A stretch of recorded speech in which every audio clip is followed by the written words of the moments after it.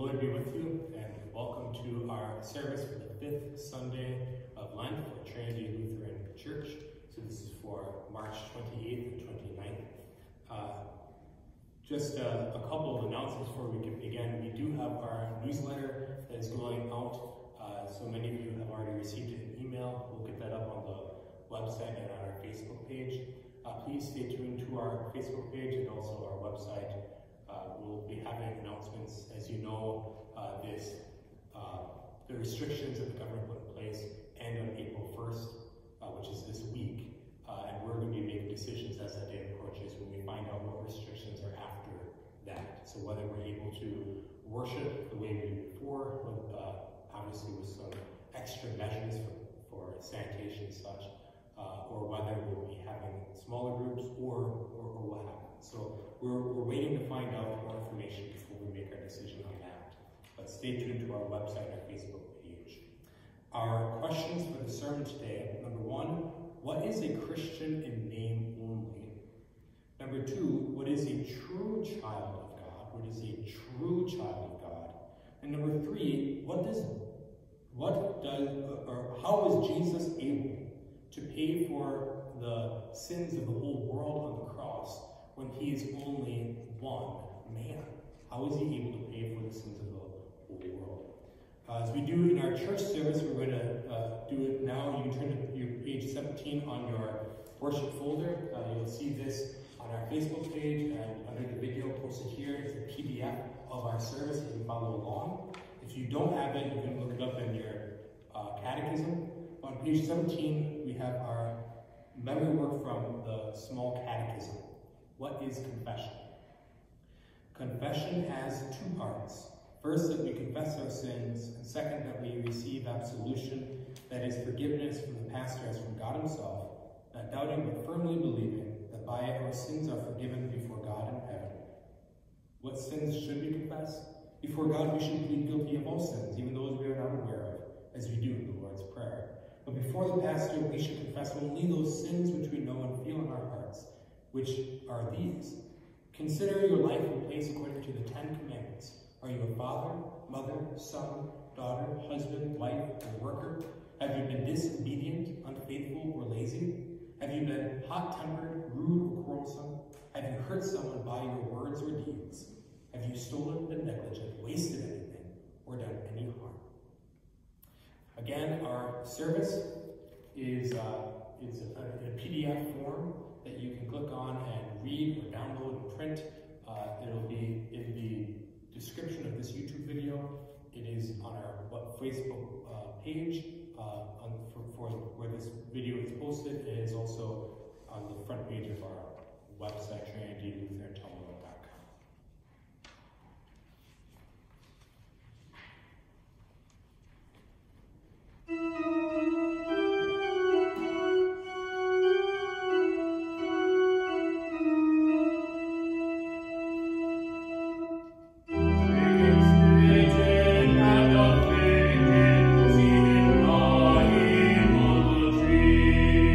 Jesus Christ, thy man rejected,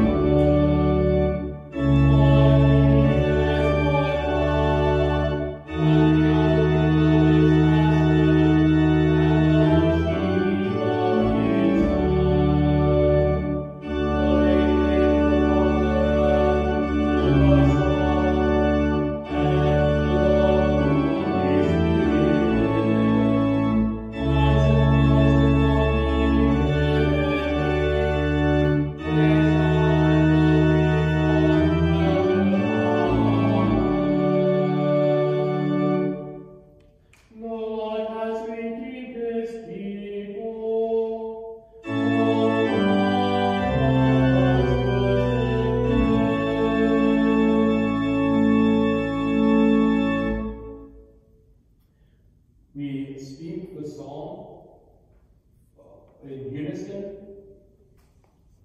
whole verse by whole verse.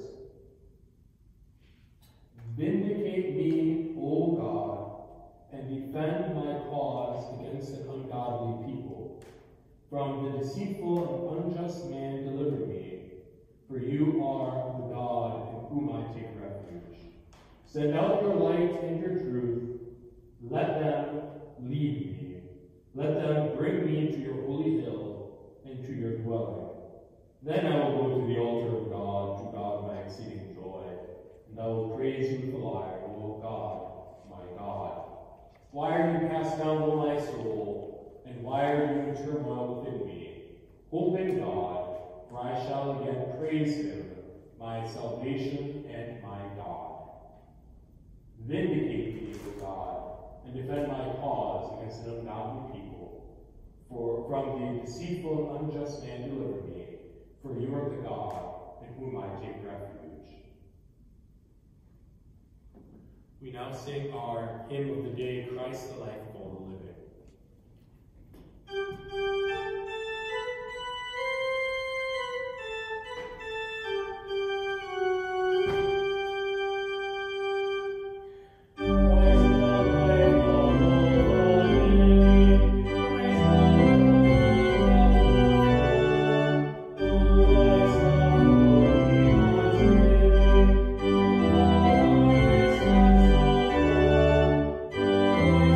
Praise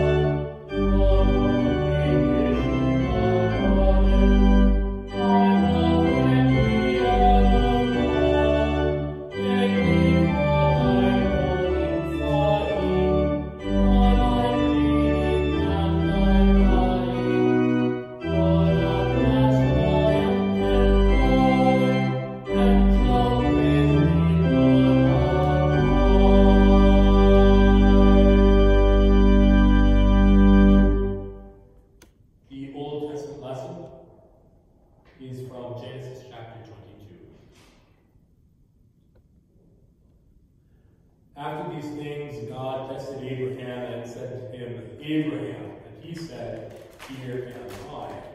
He said, Take your son, your only son Isaac, whom you love, and go to the land of Moriah, and offer him there for an offering on one of the mountains on which I tell you. So Abraham rose early in the morning, saddled his donkey, and took 2 of his young men with him, and his son Isaac. And he cut the wood for the burnt offering, and arose and went to the place of which God had told him. On the 3rd day, Abraham lifted up his eyes and saw the place from afar. Then Abraham said to his young men, Stay here with the donkey. I and the boy will go over there and worship and come again to you. And Abraham took the wood of the burnt offering and laid it on Isaac his son. And he took in his hand the fire and the knife. So they went both of them together. And Isaac said to his father Abraham, My father. And he said, Here am I, my son. He said, Behold, the fire, the wood, but where is the lamb for a burnt offering? Abraham said, God will provide for himself the lamb for a burnt offering, my son. So they went, both of them together. When they came to the place of which God had told him, Abraham built the altar there and laid the wood in order and bound Isaac his son and laid him on the altar on top of the wood. Then Abraham reached out his hand and took the knife to slaughter his son. But the angel of the Lord called to him from heaven and said, Abraham, Abraham. And he said, Here am I. He said, Do not lay your hand on the boy or do anything to him. For now I know that you fear God, seeing you have not withheld your son, your only son, from me. And Abraham lifted up his eyes and looked, and behold, behind him was a ram caught in a thicket by his horns. And Abraham went and took the ram and offered it up as a burnt offering instead of his son. So Abraham called the name of that place, The Lord will provide, as it is said to this day, On the mount of the Lord it shall be provided. This is the word. O Lord, have mercy on us. Thanks be to God. The epistle lesson is from Hebrews chapter 9.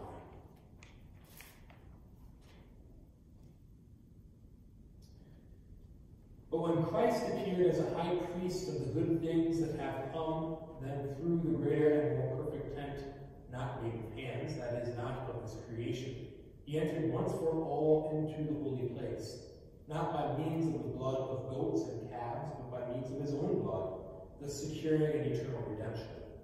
For the blood of goats and bulls and the sprinkling of defiled persons with the ashes of a heifer sanctify for the purification of the flesh, how much more will the blood of Christ, who through the eternal Spirit offered himself without blemish to God, purify our conscience from dead works to serve the living God? Therefore he is the mediator of a new covenant, so that those who are called may receive the promised eternal inheritance, since a death has occurred that redeems them from the transgressions committed under the first covenant. This is, O Lord, have mercy on us. Thanks be to God. The gospel lesson is from Galatians, or it's from John, chapter 8, verses 46 through 49.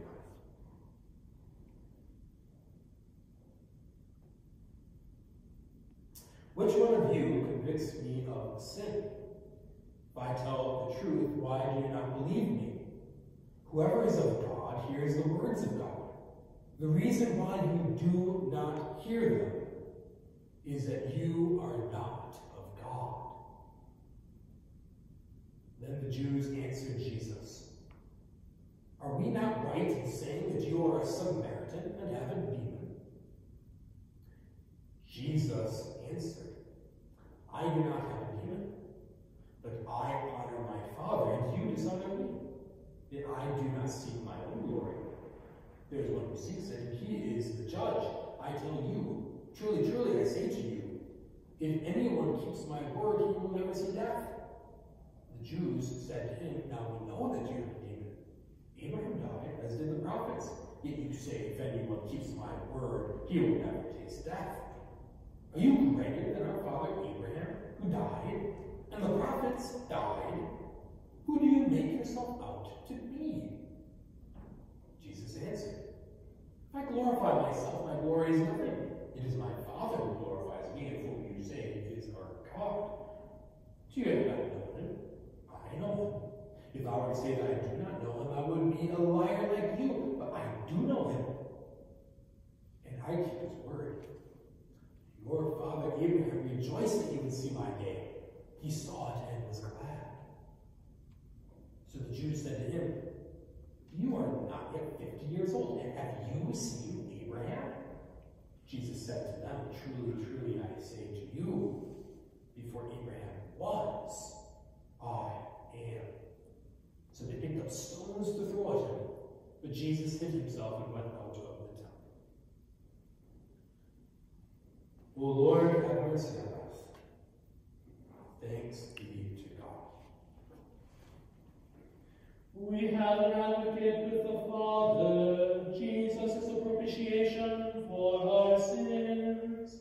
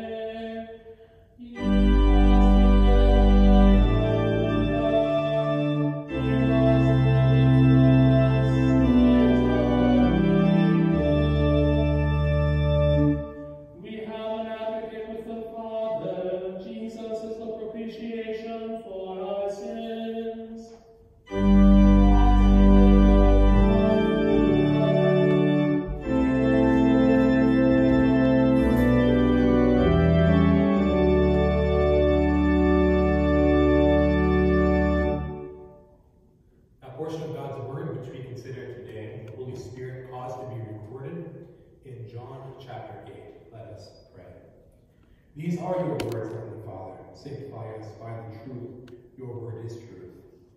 Amen. St. John speaks of the Jews as Jesus' opponents in our gospel lesson. And that doesn't sit right with our 21st century ears. It's not politically correct. St. John makes the Jews look like bad guys. And indeed, in recent decades, the Gospel of John has been accused of anti-Semitism. I'm not kidding you. You can find so-called Christian churches with sermons from pastors accusing the Gospel of John of anti-Semitism. Of course, St. John was not an anti-Semite. St. John himself was a Jew. All of Jesus' disciples were Jewish. Jesus is a Jew. In fact, everyone in this gospel lesson, including the author, is Jewish. Yet the author, John, uses the title Jews to refer to those Jews who followed the Jewish religious leaders. It's a figure of speech called synecdoche, in which a part refers to a whole, or vice versa. A whole refers to a part. For example, Kansas City, as many of you know, won the Super Bowl this year. Now, obviously, not everyone who lives in Kansas City won the Super Bowl, but the players for the team, which represents Kansas City, won the Super Bowl. So, St. John calls those who follow the Jewish religious elites Jews, even though he is not speaking of everyone of Jewish descent. And he does this a bit ironically. The term Jew refers to those descendants of Abraham, Isaac, and Israel God's chosen people. And yet these Jews are Jews in name only. Now how can that be? Well, it's because not everyone who has Jewish blood is a child of Abraham and a son of God. But rather, those who believe the words of God are the true children of God and members of the house of Israel. As St. Paul, another Jew, wrote in Romans chapter 9. For not all who are descended from Israel belong to Israel, and not all are children of Abraham because they are his offspring. But through Isaac shall your offspring be named. And again, this Jewish apostle wrote to the Galatians in chapter 3. Know then that it is those of faith who are the sons of Abraham. And the scripture, foreseeing that God would justify the Gentiles by faith, preached the gospel beforehand to Abraham, saying, in you shall all the nations be blessed. So those who are of faith are blessed along with Abraham, the man of faith. These Jews who opposed Jesus were proud to be Jews. They called themselves sons of Abraham, even sons of God.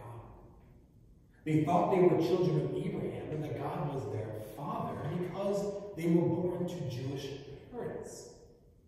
Yet as Jesus pointed out, they did not do the works of Abraham or listen to God's word.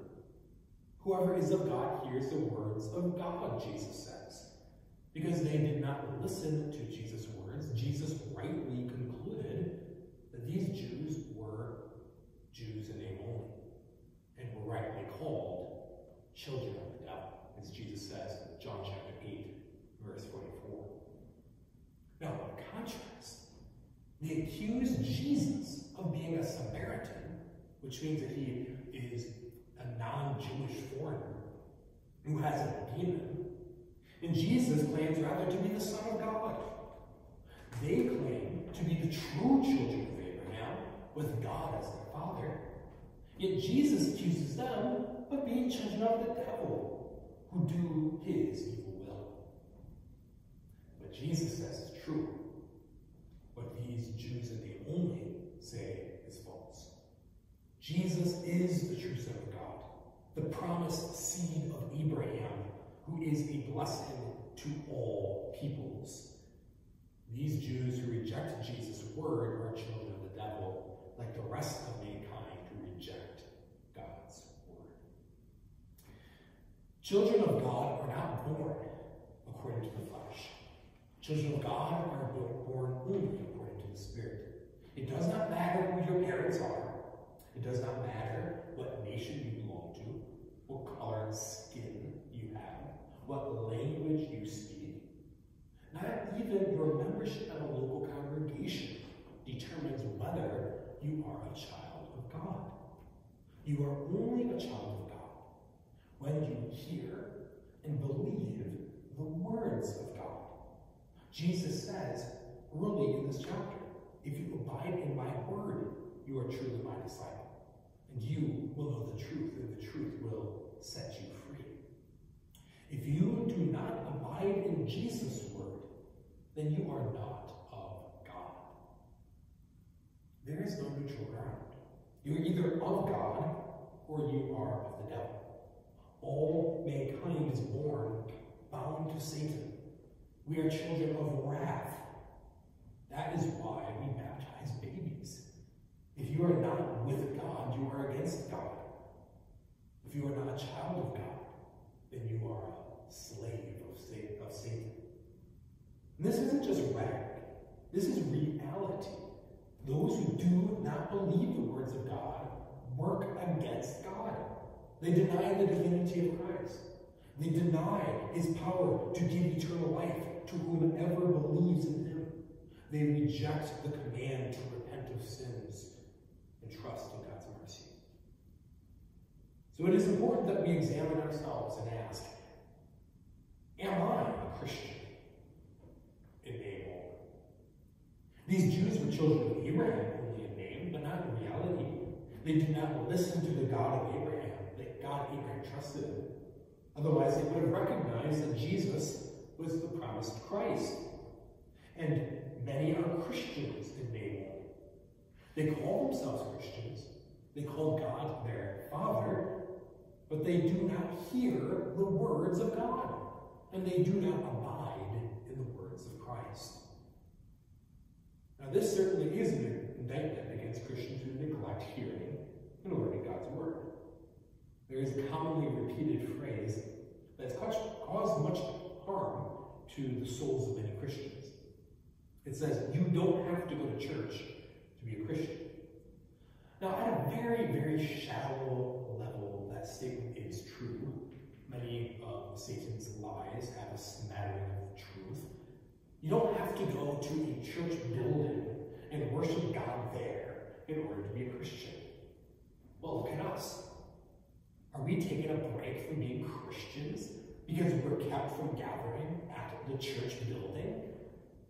Well, certainly not. We still trust in our Savior Jesus and gladly hear and learn his word as we are able. Likewise, our own members and those in the hospital and those deployed overseas or otherwise unable to physically go to the church building are still Christians as long as they have faith in Christ and gladly hear his words. But the statement, you don't need to go to church to be a Christian, is not meant to say that you don't need to go to a church building to be a Christian. No one believes that you do anyway. Rather, the statement is used to excuse not hearing and learning God's word. Yet Jesus says, my sheep hear my voice. I know them, and they follow me. I give them eternal life, and no one will snatch them out of my hand. What else is the church other than Jesus' sheep? And what else does it mean to gather as the church other than gathering around the voice of Christ? If we refuse to hear his voice, we are not of God. Let this be a warning to all who refuse to hear God's preaching and word. That is not how Christians behave. If you find yourself behaving this way, repent and believe in the gospel that gives eternal life. Yet it is not only those who refuse to hear the word of God preached who are Christians in name. These Jews who opposed Jesus, in fact, did listen to a lot of preaching, but they rejected the true preaching and listened to lies. There are many churches that claim to be Christian, but they reject the teachings of Christ. Many say that it doesn't matter what a church teaches. All that matters is that you love Jesus. Well, that's just not true. It matters what a church teaches, because it matters what Jesus teaches. If you say you love Jesus, but you don't believe that he is true God and man, the only begotten of the Father who died on the cross for your sins, but you say you love Jesus, well, you believe in a different Jesus. And so we should listen to all of the teachings of Jesus. Jesus preached repentance for the forgiveness of sins. Yet many churches with the name Christian refuse to teach that people should repent of their sins. Like dogs that refuse to bark when a burglar breaks in at night. So these preachers refuse to warn people of the danger of their sins, as Jesus Christ commanded them to do. Many churches with the name Christian deny that Jesus is the only way to heaven. And in saying this, they say that Jesus is equal to Satan. No, we must not just call ourselves Christians. We must do as Christians do. We must hear the words of Christ, abide in his word, and do the works of God. This means that we should also mark and avoid those churches and preachers that claim to be Christian while they reject the teachings of Christ Jesus from the Bible. And what does Jesus teach? From this gospel lesson alone, Jesus teaches us the way to everlasting life. It is such a rich gospel lesson. These Jews denied a God who could give eternal life. They confessed Abraham to be dead and the prophets to be dead. But Jesus preaches a God of the living, not of the dead. He preaches a God who gives eternal life to all who believe in Christ. Jesus said that Abraham rejoiced to see his day. He saw it and was glad. Well, how could Abraham, who lived 2,000 years before Jesus, have seen Jesus, who was just 30 years old at the time? Because Jesus is Christ, the Son of God. God promised to send the Christ through Abraham's lineage. Abraham believed this promise by faith. Abraham saw Jesus through faith when he, according to God's word, attempted to sacrifice his only son Isaac, whom he loved. Yet Christ stopped Abraham. The angel of the Lord, that was Christ. Christ stopped Abraham and instead provided a ram to be sacrificed. And so Abraham confessed that God would provide. God would provide a sacrifice that would make atonement for all our sins. God did not require Abraham to sacrifice his only son, whom he loved. Rather, God sacrificed his only son, whom he loved. God provided. Jesus Christ is the appointed sacrifice for our sins. His blood makes satisfaction for the sins of the whole world. How can this be?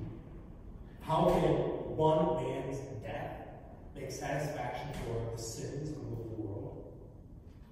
Again, Jesus tells us, before Abraham was, I am. Not before Abraham was, I was. He's not just saying that he is older than Abraham, like the Jehovah's Witnesses who believe that Jesus was the angel Michael, who was the first created. No. Jesus says before Abraham was, I am. God told Moses at the burning bush that his name was I am.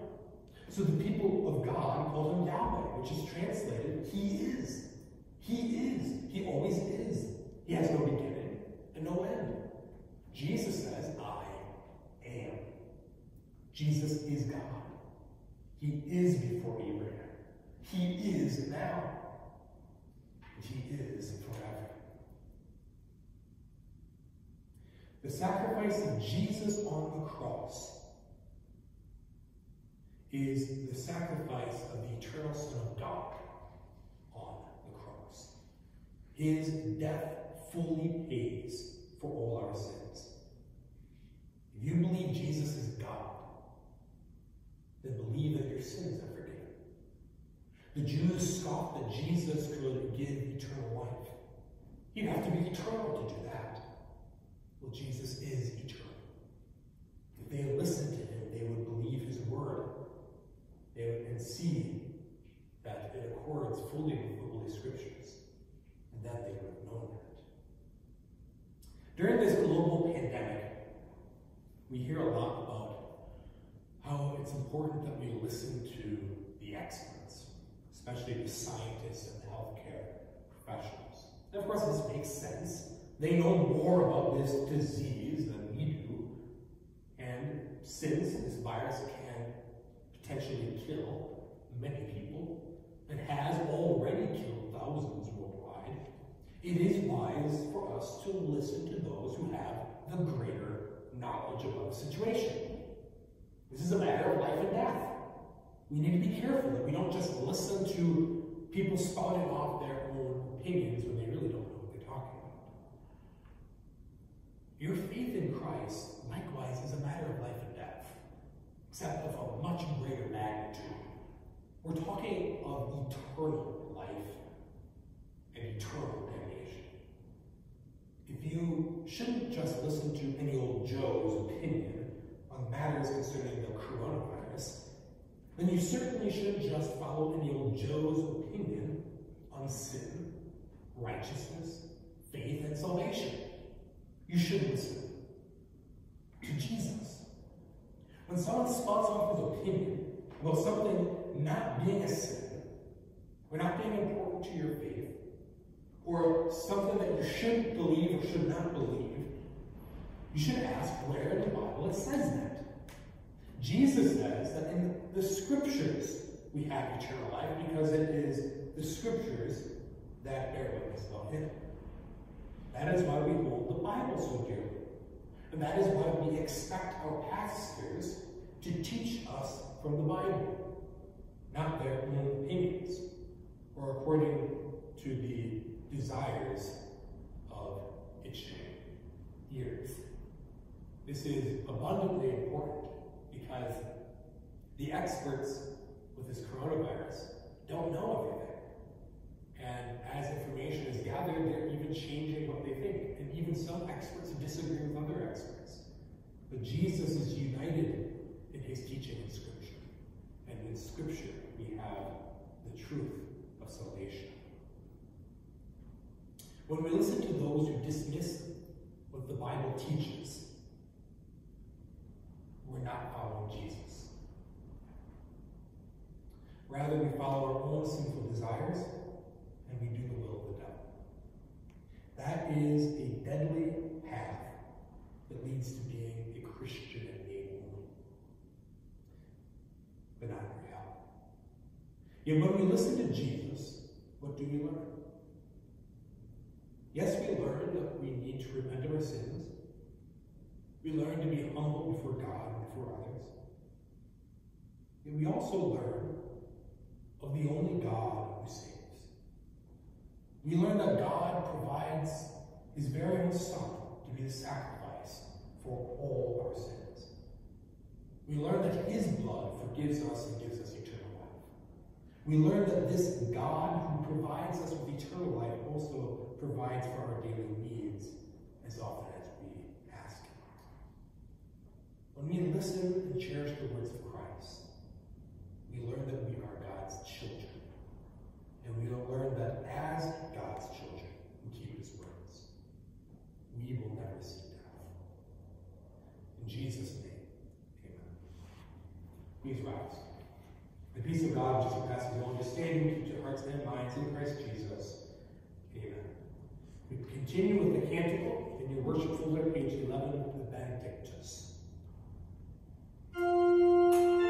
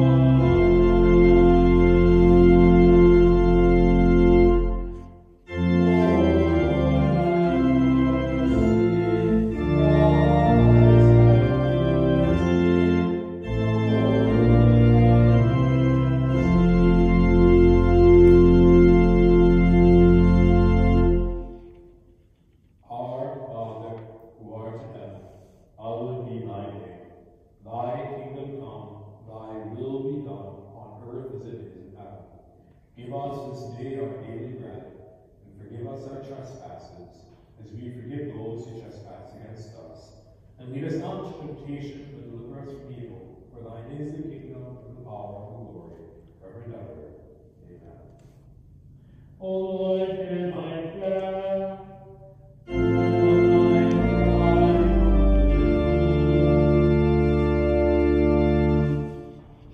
Almighty God, by your great goodness, mercifully look upon your people, that we may be governed and preserved in every war, body, and soul. Through Jesus Christ, your Son, our Lord, who lives and reigns with you, the Holy Spirit, one God, now and forever. Amen. Father in heaven, protect our President, Governor, Congress, and all who are in authority.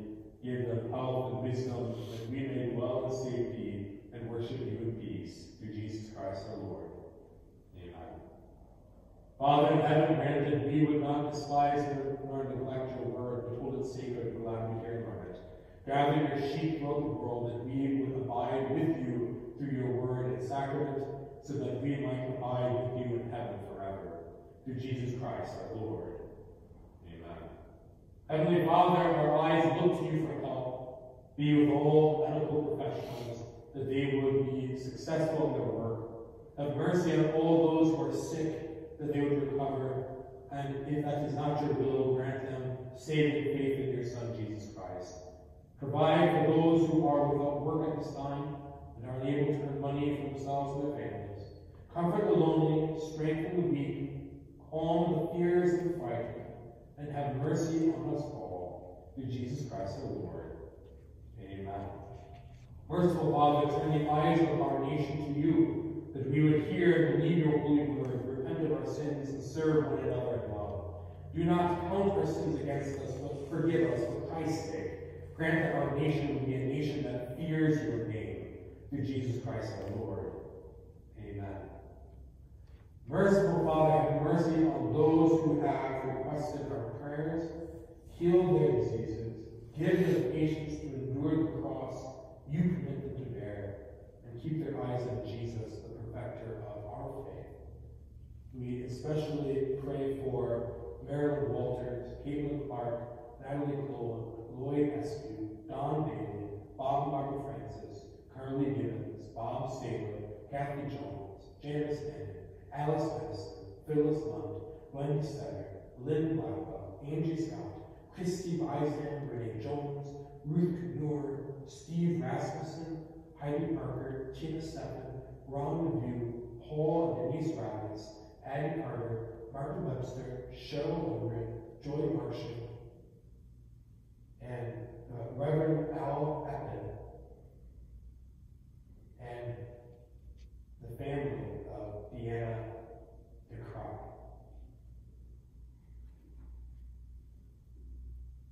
Through Jesus Christ our Lord. Amen. O Lord, our heavenly Father, almighty and everlasting God, you have safely brought us to the beginning of this day.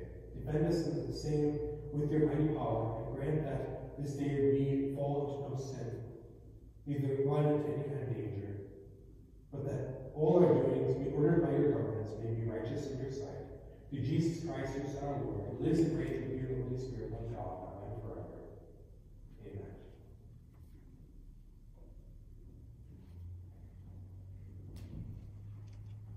Let us bless the Lord.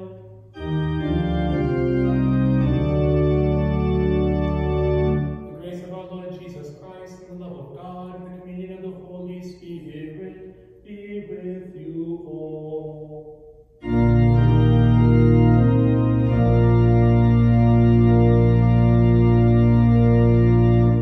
We sing our final hymn, My Song is Love Unknown.